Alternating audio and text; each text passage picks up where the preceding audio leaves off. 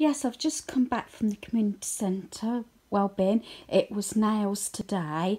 It's not very often I go, but I'm trying to go now and say it was nails. So I've had my hands soaked and creams put on. I've had filed down. I've had also my nails all clipped so they're all the same length, so they should grow at the same time and everything like that. And I've gone for this glittery sort of lilac-y nail polish, so really pleased and had a very enjoyable time. So now I can't really do much housework, at least for the rest of the day, just so I don't get them ruined.